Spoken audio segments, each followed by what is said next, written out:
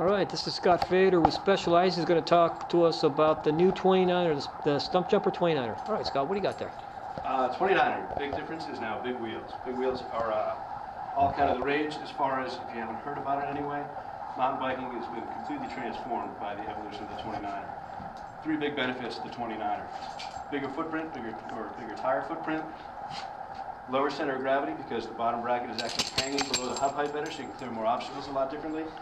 And bigger wheels roll over bigger obstacles better because of the taller hub height.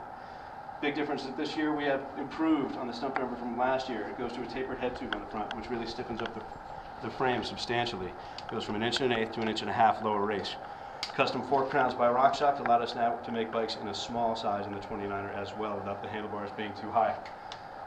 Custom gearing specific for the 29er. Since the bigger wheel, you do not need as big a chain rings, now providing much better ground clearance despite the same bottom bracket height as a 26-inch bike.